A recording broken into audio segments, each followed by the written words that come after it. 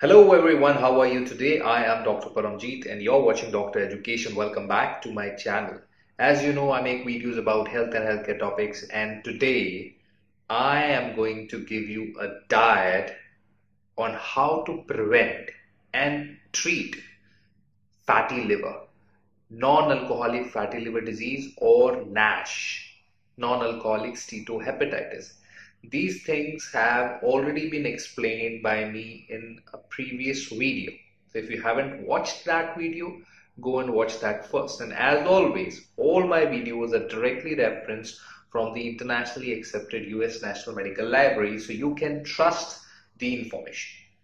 So today I'm going to discuss how you can prevent and how you can treat these conditions by your diet, exercise, portion size, and a healthy weight. So let's start. The internet is full of bro science, fake knowledge, half information, or propaganda. Your quest of reliable, authentic health information ends here. So subscribe this channel and hit the bell icon, and you never have to go anywhere else ever again. So guys, if you don't have non-alcoholic fatty liver disease, fatty liver, or non-alcoholic steatohepatitis, then this advice, this diet, so you may be able to prevent these conditions by eating a healthy diet, by limiting your portions, by maintaining a healthy weight. And if you do have non-alcoholic fatty liver disease or NASH, what is recommended for you is first is to lose weight. That is the first thing, right? If you are overweight, if you are obese, then that is your treatment, losing weight. If you're not overweight, then that's a different thing. Still, your diet can help. So your doctor will obviously suggest you to cut down fats, right? Which is the baseline thing to prevent or treat NASH or non-alcoholic fatty liver disease. Now, why are that bad? Why are fat bad? Because fats are high in calories as compared to carbohydrates or proteins, right? Fats, 1 gram gives 9 calories, and whereas carbohydrates and proteins, they give 4 calories.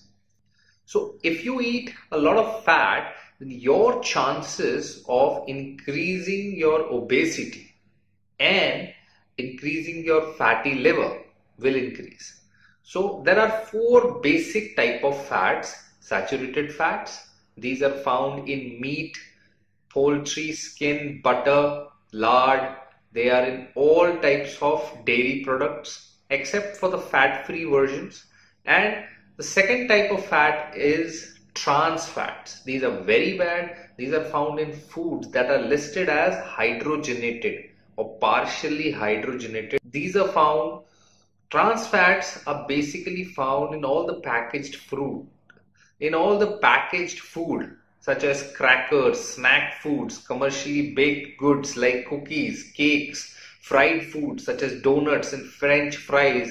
All the foods which are labeled, they don't write trans fat, they might write zero trans fat, but still, right, they have trans fat, still they can have 0.5 grams of per serving of trans fat, and that's why they need to write, and you need to look for the label for partially hydrogenated. This word, partially hydrogenated oils, if they are used, hydrogenated, if the oil is used, then that product has trans fats. It's not good for you. Then the third is monosaturated fats. These are good fats found in olive oil, they are found in peanuts and in canola oils. And then polyunsaturated fats, these are the these are found in the greatest amount in corns, soybeans, sunflower oils, and many types of nuts, right? Omega-3 fatty acids, which are basically one of the essential fatty acids, these are a type of polyunsaturated fatty acids, and omega-3 can be obtained from nuts, walnuts, almonds, flax seeds, right, and chia seeds, many other things, fishes, of course, fish oils. So these are the 4 types of fats which you need to remember: saturated, trans, mono, and polyunsaturated, and then omega 3s.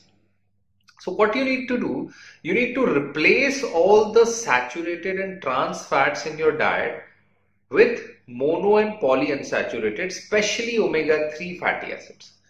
This transition decreases your chances of developing non-alcoholic fatty disease, developing heart disease, obesity, NASH, and if you have them, it decreases chances of complications, decreases your disease progression, and helps you in recovery. Right? This is first step. This is the first basic step. The second step is decreasing your carbohydrates, because carbs are the basic large quantities which we take on a daily basis. So you need to eat more low glycemic index food. Glycemic index is the amount of carbohydrates which are present in the food, right? The higher the index, the more sugars. Glycemic index is the index of carbohydrate saturation of a food product. The higher the glycemic index, the more the sugars, carbohydrate amount in the foods. So you need to eat more low glycemic index foods like fruits, vegetables and whole grains. These foods basically affect your blood sugar less as compared to high glycemic foods. High glycemic foods are white rice, white breads, potatoes, right? So you need to replace these high glycemic foods with low glycemic foods, and obviously you have to avoid simple sugars. You have to avoid and drink. You avoid foods, and you have to avoid foods and drinks that contains large amount of simple sugar, especially fructose. Fructose, for that matter, is found in sweetened beverages, soft drinks, sports drinks, sweetened teas and juices. So juices are not good. Rather than juices, eat fruits. Fruits are much better because juices can have added sugars, right? Then you need to avoid alcohol. Right? Heavy alcohol use by itself can damage your liver, and in addition to that, if you have fatty liver, non-alcoholic fatty liver, then that's an issue.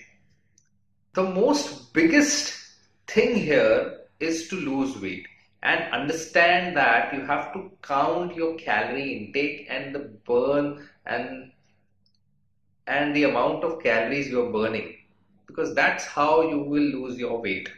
That's how you can get rid of the fats deposited in the liver because of alcohol or without alcohol, right? Fatty liver has to be used. So use your fats, burn them into energies, eat less fats and carbohydrates, drink normal amount of protein, have normal amount of protein required to maintain the muscles, and exercise.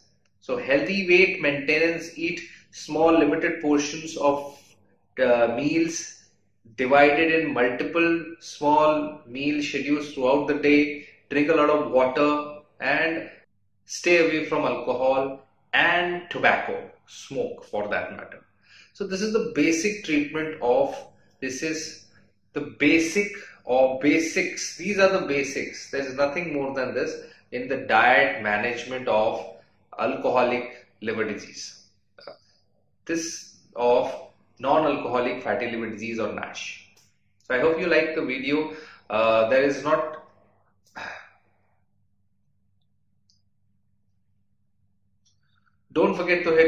Don't forget to subscribe and hit the bell icon, and don't forget to share this video. I'm Dr. Paramjeet. I'm a consultant physician and cardiologist in Yashoda Super Speciality Hospital, Nehru Nagar, Delhi NCR, and you're watching Doctor Education. Till next time, stay connected, stay healthy.